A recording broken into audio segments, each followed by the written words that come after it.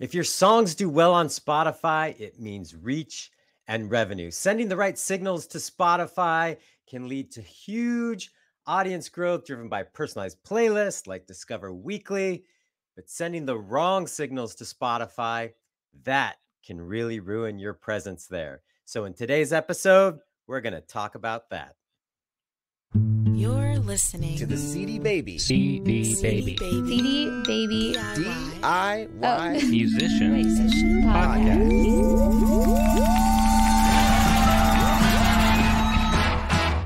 Welcome to episode number 305 of the CD Baby DIY Musician Podcast, where on this episode, we're going to be discussing 5 ways to ruin your Spotify presence. Yes, 5 ways you can take something that can be helpful and completely destroy it.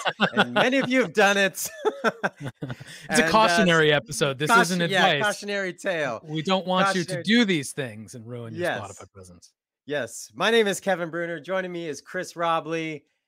And Chris, how you doing? I'm good. I'm starting to book some gigs for the summer. Yeah, things feel like they've got some momentum going. How about you? Yeah, I've got some gigs coming up next month and just got back from the NAMM show, which is the big instrument manufacturers conference convention. Was Max Rebo there playing a circular keyboard synthesizer type? You know what? It was about half the size of normal NAMMs. It normally happens in January. Because of COVID, they moved it and it was a bit smaller. I hope all that returns next year. There were some, good people watching moments, but it was just nice to be back and traveling again, going to events. And speaking of events, we have one coming up that you should be at. It's the DIY Musician Conference happening in Austin, Texas, August 26th through 28th. It's going to be amazing. We've all probably been feeling a little bit low on the inspiration and creative drive coming out of 2 years of just uncertainty and a lot of our plans being continually destroyed, pushed aside, changed. And it's time to get back on track. We have a conference planned that is really going to do that for you. And you need to be there. We're going to be announcing the keynotes very soon and all the sessions. So if you're not on our email list, you should be to check in with all that info. But good stuff coming. And right now, tickets are just $149. But if you stay 2 nights or more at the hotel, the Hilton Austin, where the event is held, you will get your ticket for free. So head on over to DIYmusiciancon.com. We're going to have more interactive things than before. We're going to have more performances happening than ever before. We've got major more DSP sponsors than ever before. Yeah, DSP is going to be there. YouTube's going to be doing some cool stuff. Lots of things that are going to be worth your time and effort to get to Austin. I'm excited for it, Chris, because I have told you that like around after Christmas, we did a run of shows at Christmas. It just kind of felt like, now what? We're still in this COVID malaise. Nothing's normal.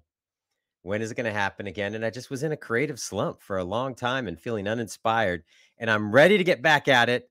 And I know this conference is going to help me do it because there's going to be amazing information, so many great people there that it's just so much fun to learn from each other as we hang out and meet new people and connect with industry folks. And we should say that when we talk about it, particularly on this podcast, we have played up the in-person being all together aspect of it. But if for whatever reason you can't actually go to Austin, there is a virtual component this year. So a lot of the sessions will be live streamed. You can watch them from your couch if either logistically you can't get there or you're just super lazy. You can stay on your couch. I guess if you're that lazy, you wouldn't be watching content to help you do cool things with your music. But there is a virtual component.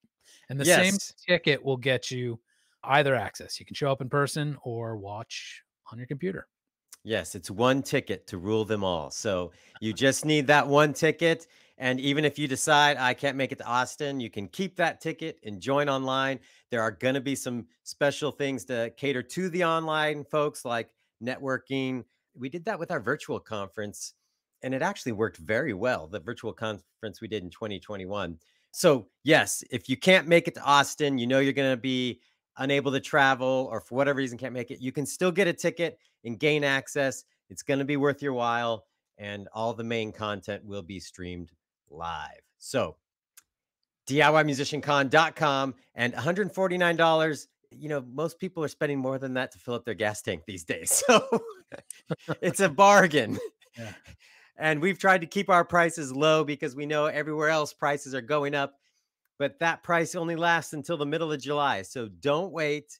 Get it locked in and also get that hotel deal because it's going to be it's so amazing because the Hilton a couple years ago and those that you were at the 2019 conference saw that they remodeled and they made this real open lobby with lots of seats and there's a bar and a taco restaurant. I mean, how can you go wrong? Beer and tacos and people. That's all you need to survive in life.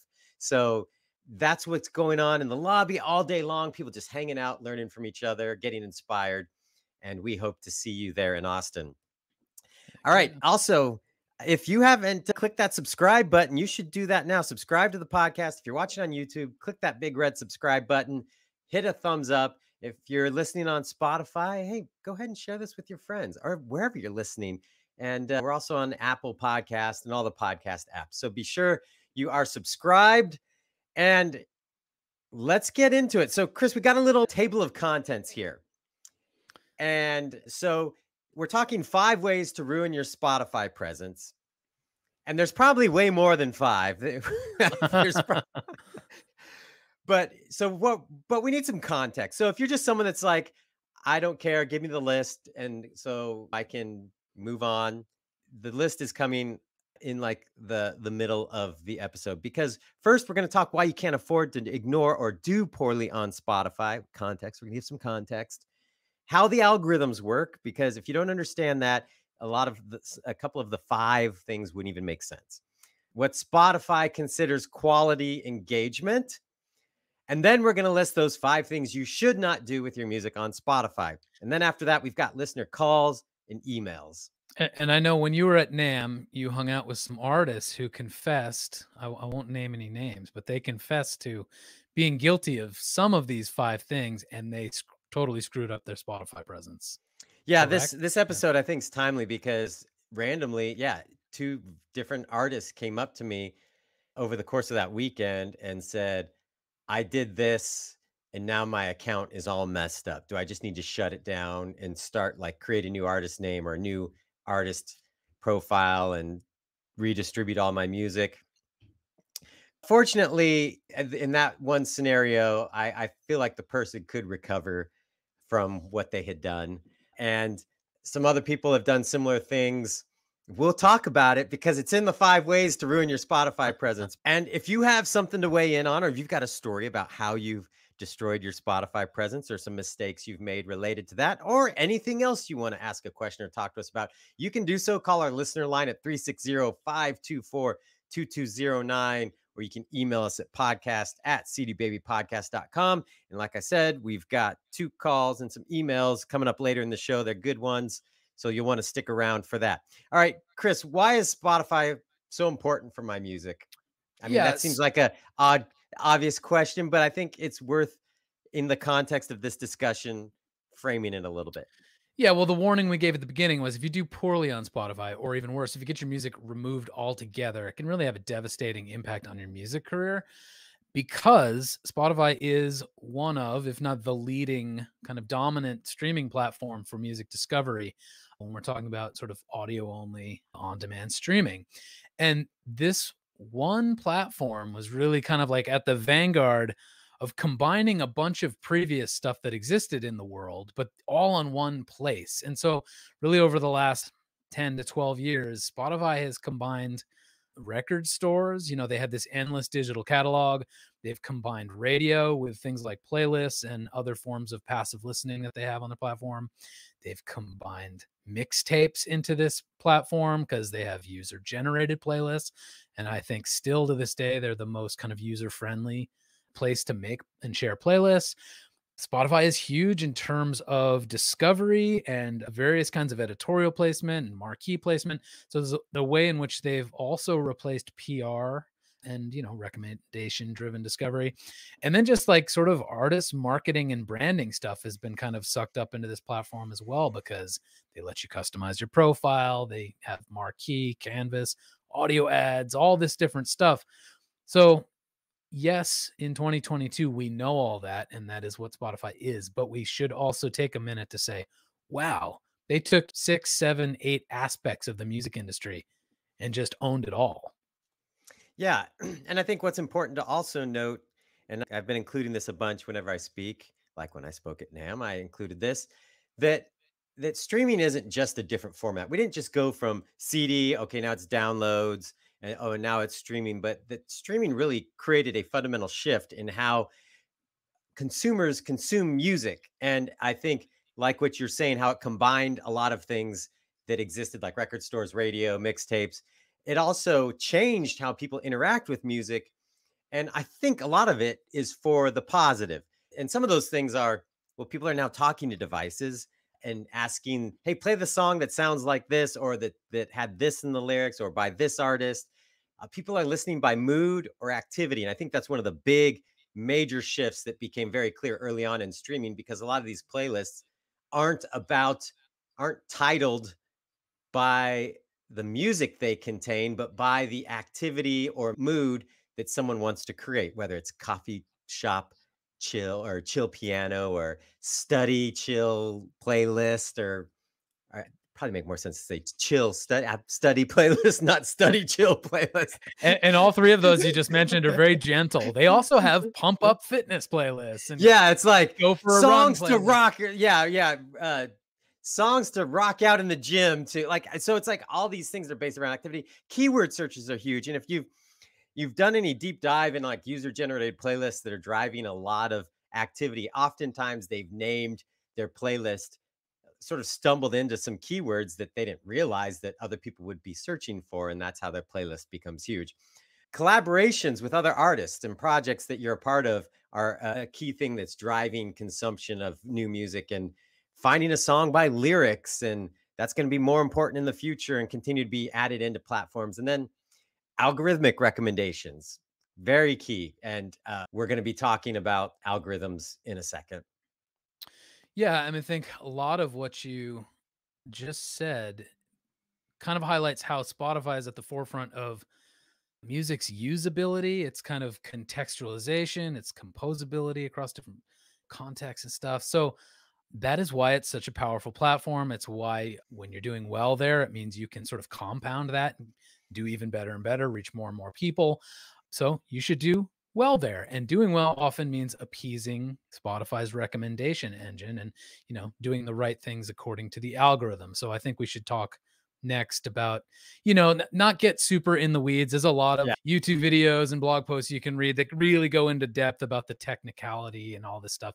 I think we just want to do like a quick surface level. Here's what you really need to know about the algorithm. And I think you could boil it all down to don't chase vanity metrics. The thing that you really want, at least very early on, is quality engagement over quantity for its own sake. Yeah, and I think it's important. Part of the reason why we're having this conversation, because said stop chasing vanity metrics. You want quality engagement, not quantity for its own sake. Is that why Spotify became so central? Is that they've given users the way to create an experience with playlists more so than any other platform, and create this kind of interactive experience with music. But they've also given artists access to do a lot on the platform, unlike any other platform that we've ever seen, that where music was being consumed before this point in time. And artists are always going to do stuff to try try and manipulate those vanity metrics, and we're always going to find ways to mess it up. Well, I mean, their entire business model relies on the algorithms. It's not just one algorithm, but Yep. their recommendation engine doing its job very well. And what its job isn't to force feed, cookie cutter pop music to people to make them like it. It's to analyze their actual individual user habits, figure out what they like, and make predictions based on what they think they'll like in the future, based on what they've done in the past. So essentially, it's to give the people what they want. And if it weren't good at that, I mean, I find for my algorithmic playlists like Discover Weekly and Release Radar, it's very good at this job. Occasionally it'll throw in something random, but by and large, it's good at it. And if it wasn't, Spotify would see, a mass exodus of their users. Mhm. And they haven't. They're still a very dominant platform. So that means the algorithm is just delivering music to the right people at the right time. It doesn't want to send a good song to the wrong person. It wants to send the right song to the right person. Yeah, and so all these things are, and by the way, algorithms are constantly being updated, and we've been talking about algorithms for a little bit now, as it pertains to like social media and what your fans see. But basically all that is these, like Chris said, these computer programs working in the background trying to make sure that you have a good user experience, that you enjoy what you're finding, so you want to stay on the service and keep listening and keep paying that monthly fee. Yeah, and it's, I suppose, to some degree, the algorithms it's a guessing game. They're taking calculated risks on what to recommend in the future. But the data that they're looking at to make those guesses are the things that we'll list now, which are the quality engagement metrics, the things that Spotify Yes. says, oh, these things are happening that mean that these certain people really love this music. So you want to get repeat listeners for your songs. You don't want someone to hear it once and then never listen again. You want them to come back for more. That shows that they like the song. Limited skips. If 20,000 people hear your song, but 95% of them skip it after 30 seconds, Spotify is going to say, oh, that's probably a shitty song. Let's not recommend that to anyone.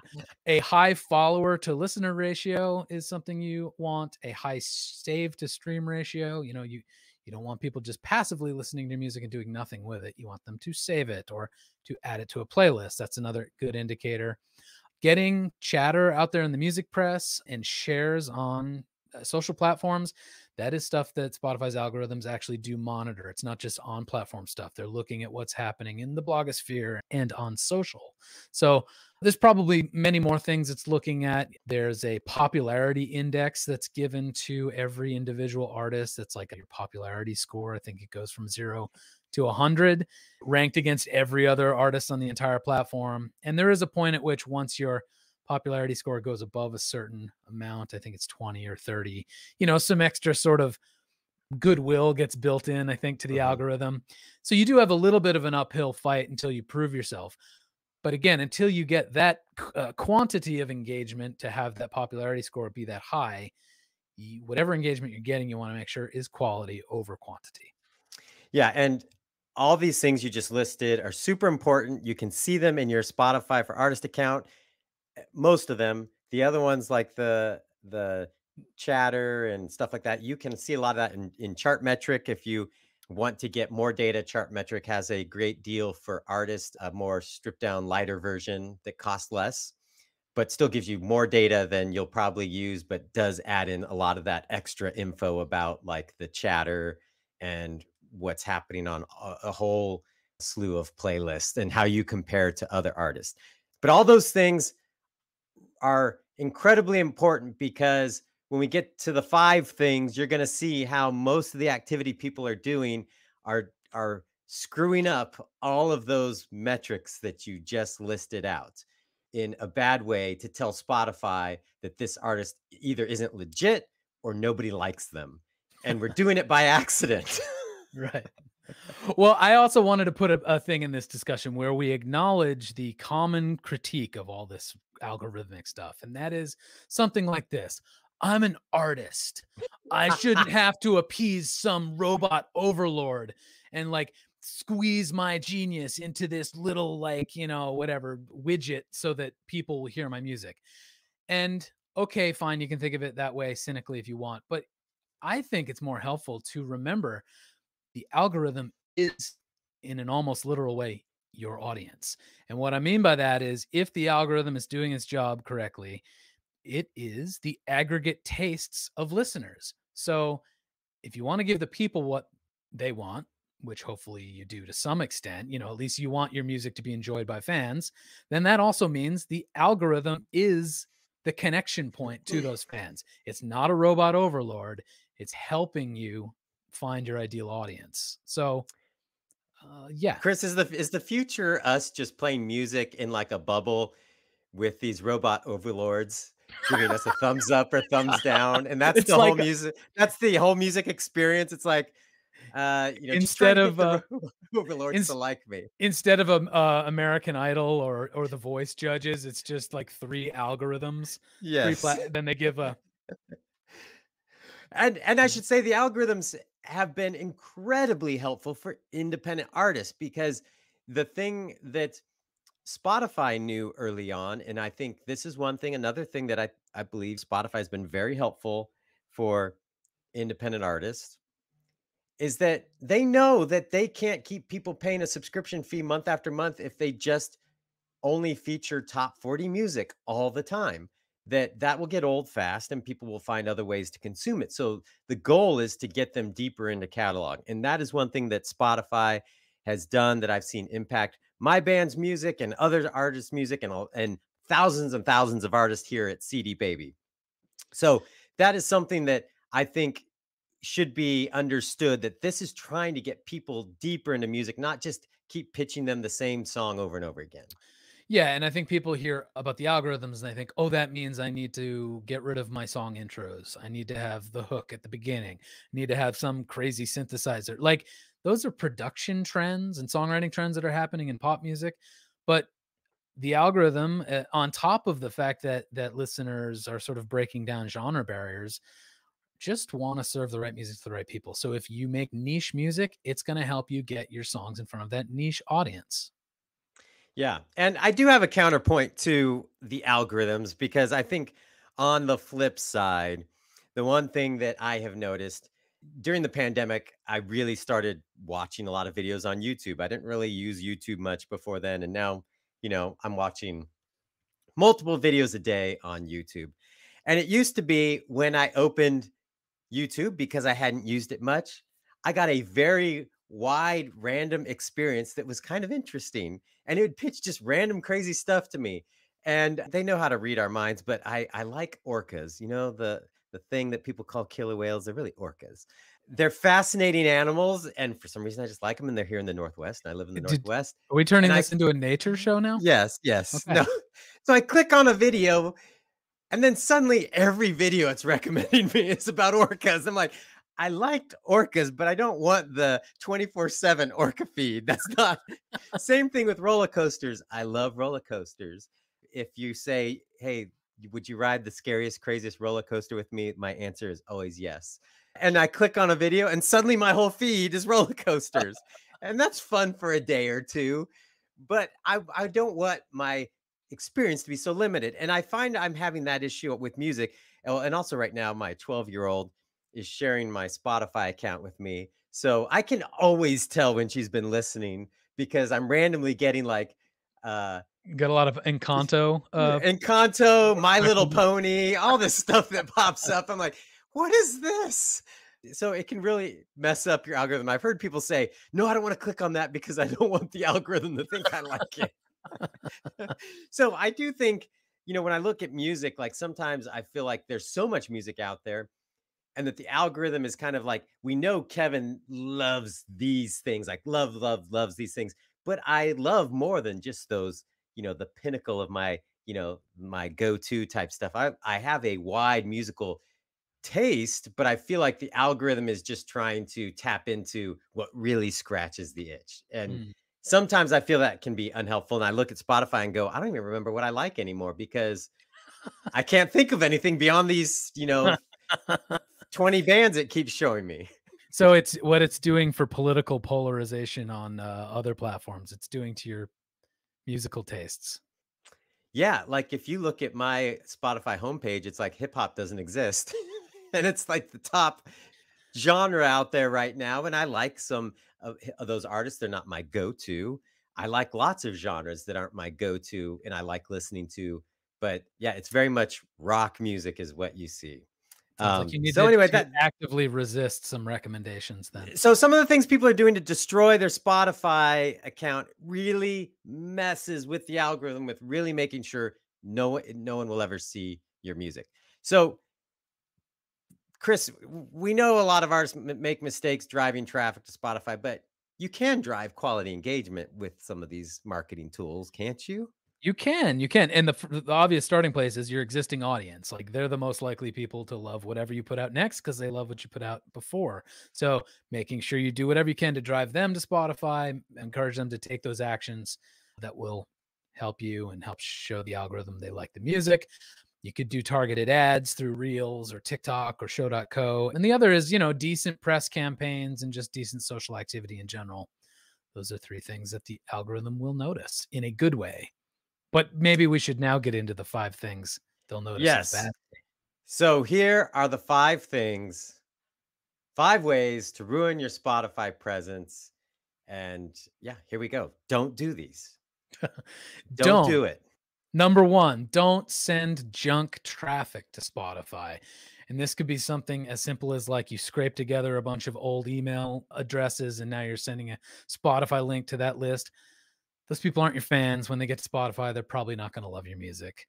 Another really common thing is sending kind of cheap traffic from social to Spotify. And you might think, oh, it's really cheap for me to advertise in the Philippines, Malaysia, whatever. I don't want to single out any particular countries and make anyone feel bad, but there are various priced markets to advertise to. And the cheap ones look good at first because you think, oh, I'll get 10,000 streams or whatever. But instead, what you get is 10,000 people who click the ad, go through, and probably don't even listen. But if they do, they might skip it after 10 seconds because you haven't put them through enough of a journey to weed out all the junk traffic. So the people you eventually send to Spotify are the ones who like your music.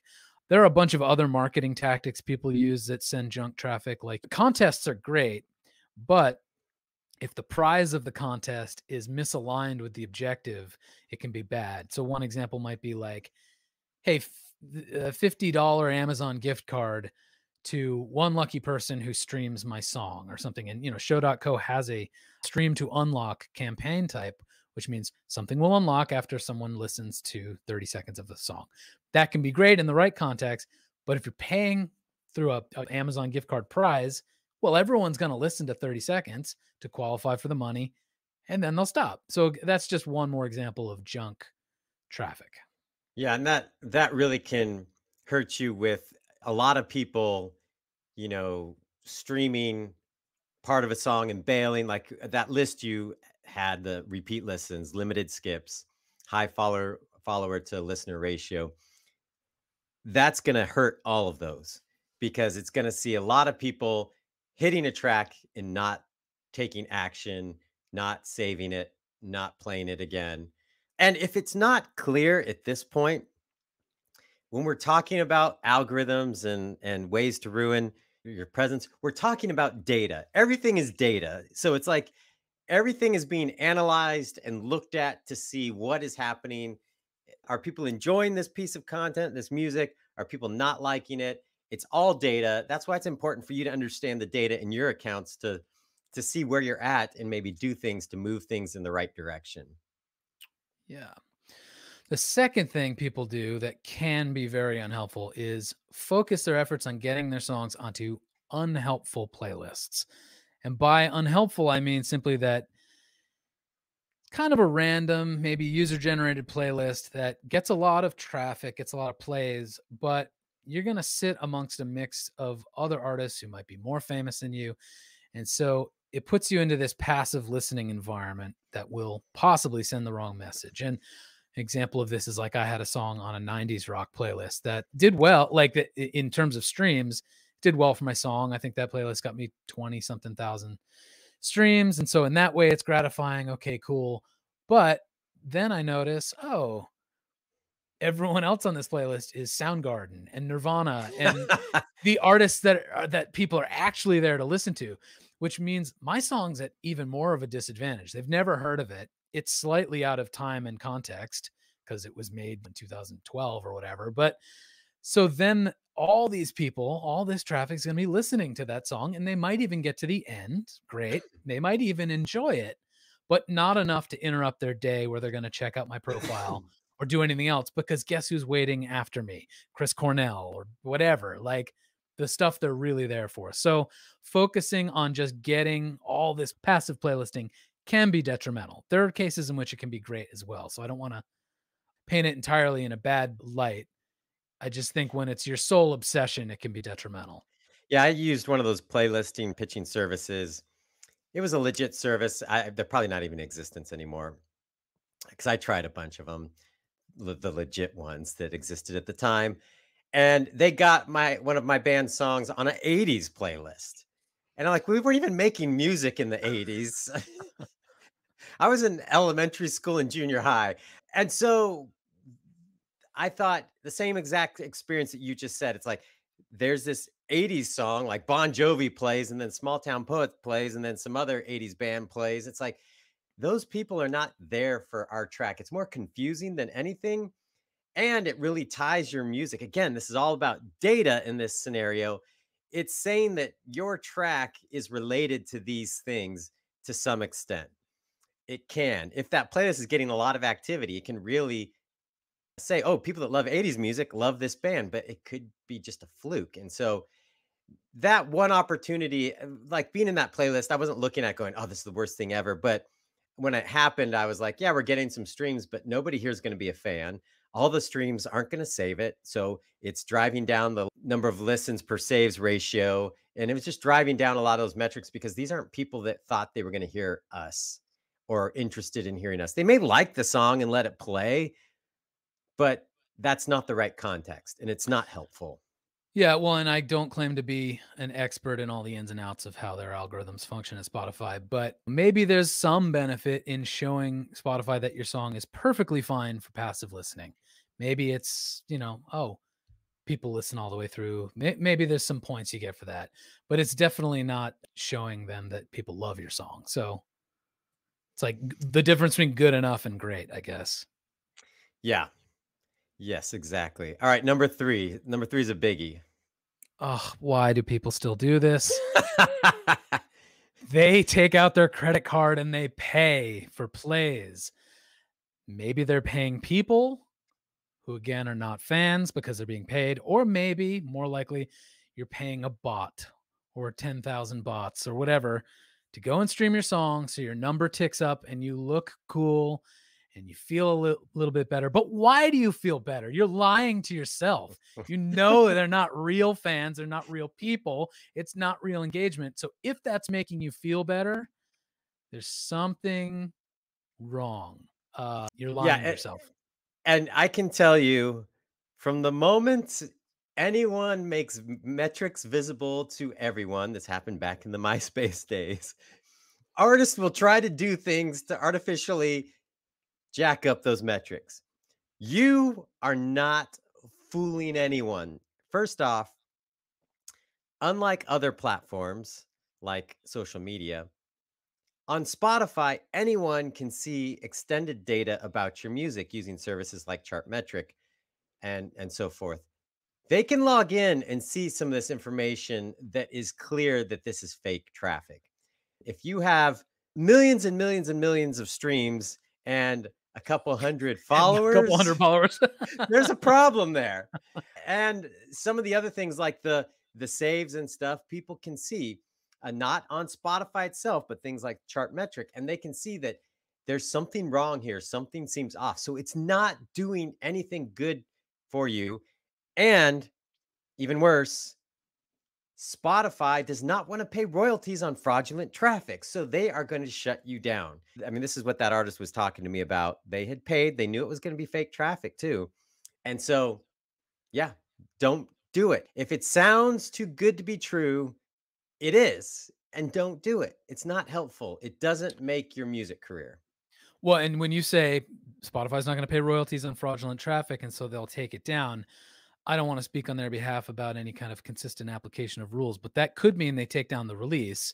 But if this stuff happens enough, I've heard of instances where the artist profile gets shut down, like the entire catalog you have. Now, I don't know what you have to do to, 3 strikes you're out, or what their ruling is, but it can be bad. The consequences can be very dire. So don't do it to begin with.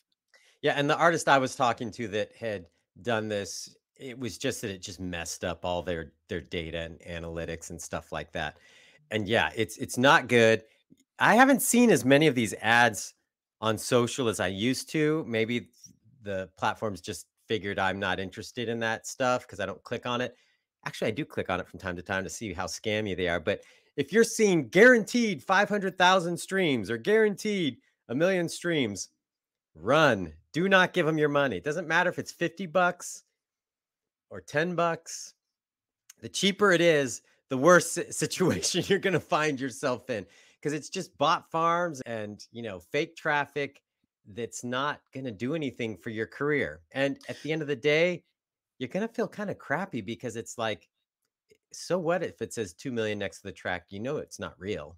Right. And then you sort of alluded to this, but it muddies up Spotify's ability to go back through and weed through this to find who your real fans are, because now you've got a million or 2 million fake streams.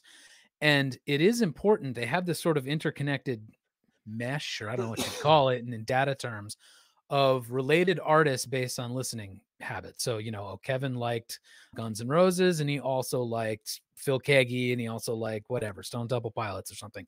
And so now to All them, accurate. to them, for you as one user, you are linked to these three artists, but you're also they'll look at Phil Kagi fans, and is there overlap between Phil Kagi and Stone Temple Pilots? I don't know if there would be, but Sure, there would be. since they're Guitar lovers. yeah, that's Yeah. true. But basically what I'm saying is they're interconnecting all artists and all listeners through this very complicated web to see what the little hotspots and avenues of connection are. And if you just sent 2 million bots to stream your song, it's not doing you any favors in connecting you to other similar artists or real listeners. So, Yeah, and you and I actually had an experience where I had purchased this marketing program that was, it was really about creating effective Facebook ads that drive Spotify plays. And it was supposed to be like real plays. And you and I both did this program. And the ads, and the thing that was interesting, I learned a lot more about the Facebook platform, and it was using a different ad type that I wasn't as familiar with at the time, and it was more based on stories, stories which at the time. yeah, because Yeah. that was newer. That was a few years back, and them using that as an ad. And very quickly, I was getting lots of cheap traffic, and the metrics on the ads were amazing. And this person's focus was like, instead of focusing on expensive markets like the United States, go to these other markets outside the US that are cheaper. And the ad was performing well, and it was driving people to Spotify. And I was seeing very little, if to no, uptick in plays, even though the ad was getting like an enormous amount of click throughs. So that immediately was some warning signs, and I Mhm. shut the whole thing off. And I know you and I were doing this about the same time, and we both looked at it going, I don't think Abort 10,000 mission. I don't think 10,000 people just suddenly loved our music from Indonesia, but were inspired enough to click through, but then didn't listen to the track at all. That just Yeah, we doesn't make bailed. sense. We bailed quick, and Yeah. since then, I had way more success taking the complete opposite approach of just doing a content ad on social that didn't require anyone to leave. They just had to consume it, and hopefully they like it. Then the people who did like it, I served them a Spotify ad, and that actually saw, not the same kind of traffic engagement that our Indonesia ad did, but I noticed on Spotify a much higher save to stream ratio and actual plays were happening. So just go to show Yeah. you Yeah, so I mean, winnowing it's those not even people is like helpful. buying. I say that because it's not even about just like, oh, this company pitched me this program. Well, like this guarantee will give you 500 streams. Like this program, that marketing program we purchased was legitimate, and it was actually more about how to create effective Spotify ads. But it was clear that in those territories there was a lot of nefarious activity happening. And at that time, I think there was even accusations that Facebook was partly manufacturing this stuff to drive ad rates. Don't know if that's true or not. Would not surprise me based on the other things that have happened over at Facebook. But at the same time, everything we were doing was legit, but there were some warning signs that the traffic we may be sending was bots. And so therefore it was like eject immediately. So you might find yourself in that situation where you're just testing some ads and it seems like this ad's performing well. You got to look at the data to make sure that, is there something fishy here? This is weird. I'm not doing anything wrong or trying to do anything fraudulent, but stuff is just fraudulent on the internet as it is sometimes, and you got to be careful. Yes, indeed. The fourth thing we could probably talk about very quickly, but this mistake is just simply not using the tools that Spotify makes available. And I'm sure an expert in the algorithms could tell you whether officially not customizing your profile and things like that dings your algorithmic ranking or anything like that. I don't know. What I do know is that anytime you show up on an artist profile that looks like a ghost town because there's no customization, they haven't updated anything, just looks like a store that's gone out of business. So it's not exciting. Playlisters or fans are going to have the same emotional reaction or response when they get to your profile. So you want to use all the tools they make available, all the customization options. You want to pitch every time you have a new single coming out, upload a canvas before the song is released, pin a playlist or a song or a concert date or something to the top of your profile. If you qualify for it, you should consider using marquees. And then last thing I would remind people of is the follow button itself on your profile is a feature that Spotify offers. So use it, drive people to follow you. Yeah, the pitching tool and everything you find in Spotify for artists, I think why it's important is it adds data and information, not only for just the algorithms, but for editors and fans. So editors that work at Spotify that are looking for music to feature in various playlists, but also fans and other music curators. We came from a world where independent artists didn't even have access to have space on shelves in stores to now they've given us the same options as major label artists. And if you're not taking advantage of that, it looks like you said, a store that's gone out of business. But put a bio in there, keep it updated. That's information that people can grab onto, that the system can grab onto, the editors can grab onto. The pitching tool, what I like about it is it gives you the ability to add more data about your music as well. So it asks about featured instruments in it, and you can describe it and say what's going on with your career at that time and any highlights they should know about. All those things are helpful with people making decisions.